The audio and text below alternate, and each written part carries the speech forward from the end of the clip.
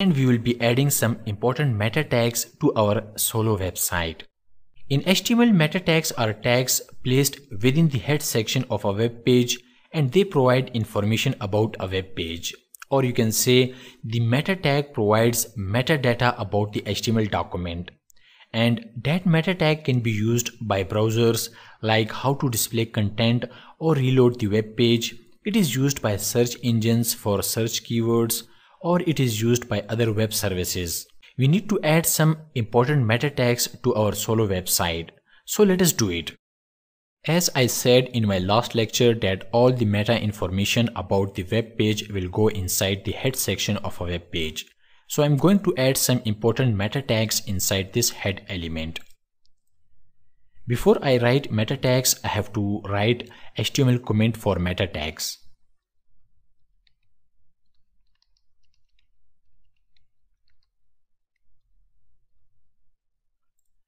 This is how you can write comments inside HTML document.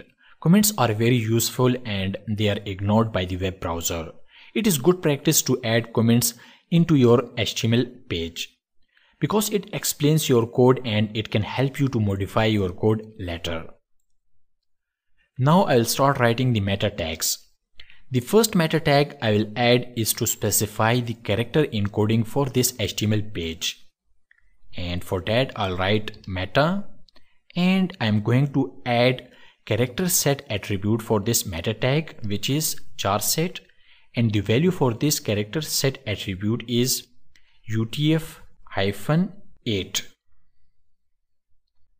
To display an HTML page correctly, you need to specify this meta tag, so a web browser must know which character encoding to use. The second important meta tag which I am going to add is to make sure that our solo website should be compatible with the latest Internet Explorer browser. I am going to write meta, and I am going to add an attribute for this meta tag, which is HTTP-echoing, and the value for this attribute is X-UA-compatible. And I will add one another attribute for this meta tag, which is content, and the value for this content attribute is IE, which means Internet Explorer should be equal to Edge.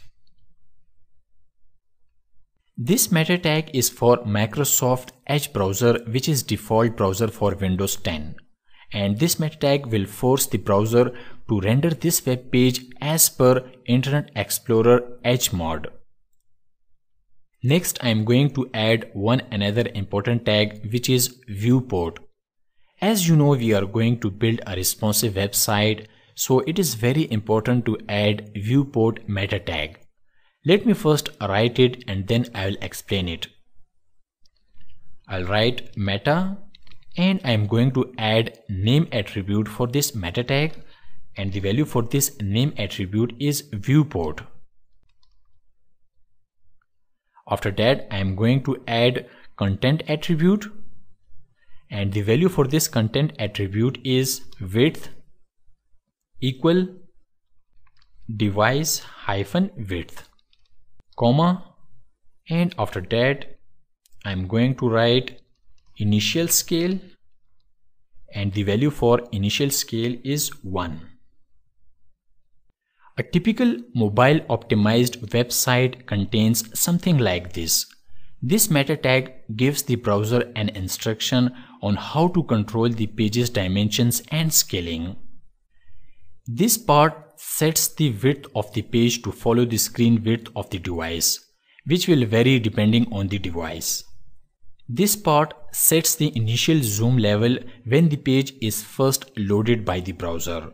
You should include this meta tag in all of your web pages for mobile optimization. So these are the important meta tags which I wanted to add to this solo website.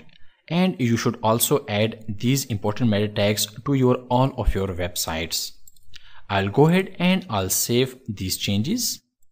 Okay, that's it about this lecture, and I'll see you next class. Thanks.